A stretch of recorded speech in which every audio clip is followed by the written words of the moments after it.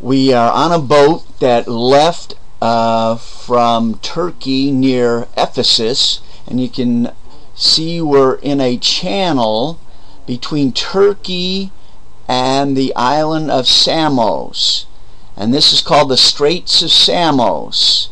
And you can see Samos on the left, and then Turkey is on the right, and we're sailing along the coast of Turkey to the island of Patmos, where John wrote the book of Revelation. It's a narrow strait here, and you can see both sides. Now, Patmos is a small island belonging to the most Greeks of the 12 island group. It has about 2,500 people that live on it, about 13 square miles. And now we're going to get close. We're getting close to Patmos and pulling into the port. And here is the port city of Patmos. And now we're up top of the island near the monastery at the top, and we're looking out over Patmos. And then you can see right near here is where the cave of John is, where he wrote the book of Revelation. And this is the site he would see looking over the island of Patmos. On the top above this is a big monastery of St. John. It's a beautiful view up here, but in about 95 AD, when John was taken here, it was a Roman penal colony, and life was much more harsher here on the island of Patmos.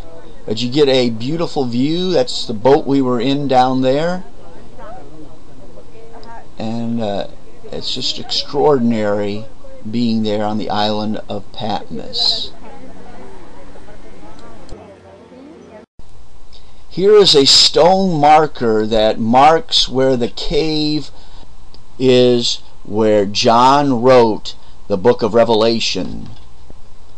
Now we're at the building that you go into first to get to the cave, and over the head of this building is this beautiful artwork. Get a closer view here.